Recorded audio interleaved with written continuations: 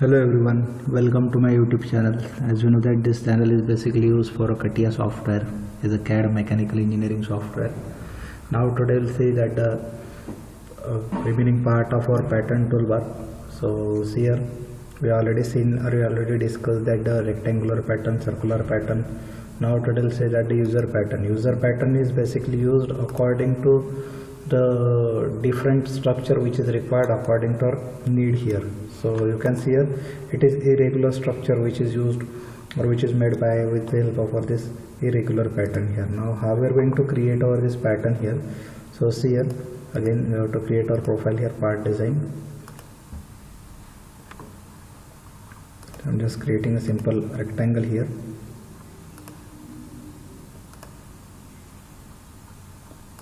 I am not providing any dimensions to this rectangle.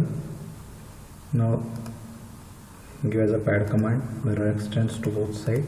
Now again create our sketch here, rectangle, circle. Now see here, suppose this is our circle. Now give as a pad command here, dimensions I am giving as a 50 dimensions to this. Now we have to specify first of all the different points on our this surface.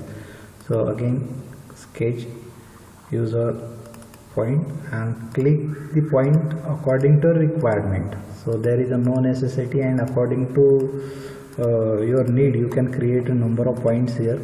So where we require the same component or same object, so I just created this number of points on the surface of our component.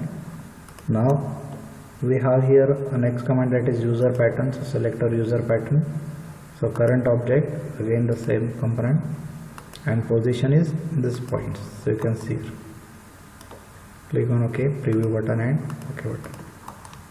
So this is related to our user pattern definition. This is very simple command and very useful command. Sometimes it is used for different types of structures which is mainly used in our pattern making process. So I hope that you like my video. So please kindly share and subscribe my channel.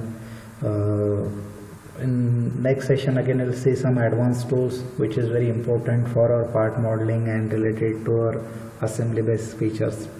So thank you.